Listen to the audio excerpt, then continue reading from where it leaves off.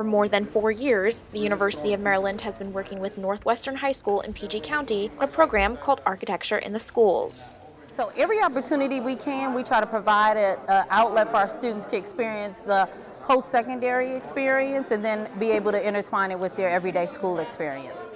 The goal is to help students solve problems in a creative way. So it's basically us mentoring these students and try to get some more enthusiasm about architecture as a practice and profession. Students were given the task of designing a mock pavilion to enhance their weekly flea market or to be used by the school. So we decided to give them 2 sites to work at, and they had to design a flea market or some kind of building that would give to the school and the public. They created 3D models, drawings, and collages. We just wanted them to think about how anything that they draw, any ideas, how to put them on paper and how that can influence people in the future. But these students are getting more than just an art lesson. Hopefully it'll build their confidence in terms of what they think that they can do in terms of architecture, and hopefully we'll have a few more students attend the University of Maryland. Starting with Northwestern High School junior Jessica Arias. I've grown a lot.